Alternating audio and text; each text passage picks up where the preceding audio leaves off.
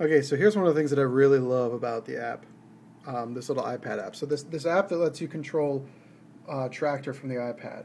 The actual app itself costs $5. That's it, 5 measly bucks. And what it does is it lets you create your own. They give you a program to create your own custom templates and layouts, so you can make this screen look like whatever you want, and then map those functions to be anything you want. It uses something called OSC. The app is called TouchOSC, and it uses OSC, which is like the next generation of MIDI.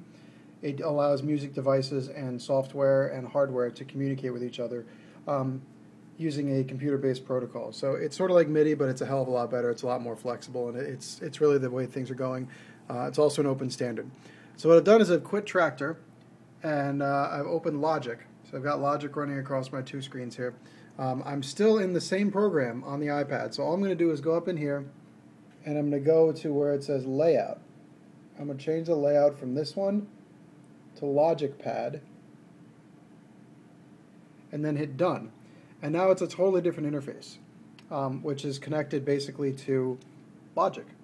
These are all channels within Logic, so as soon as I hit play, it starts to play what I've been working on in Logic. And it's got all the faders in Logic here.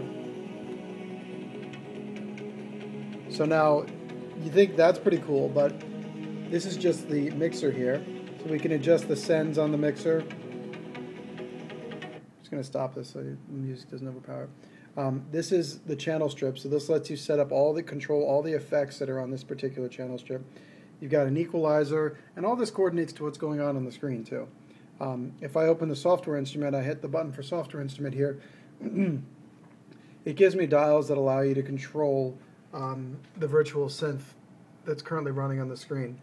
And as soon as I go back from software instrument to mixer, you see the whole interface of the software changes too. So play stuff. Now let's say I want to mute that little pluck that's coming in.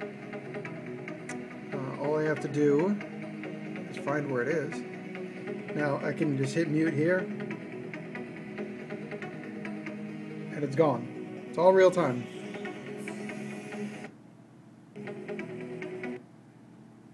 And all this is interacting directly with what's going on in Logic, so kind of cool, huh?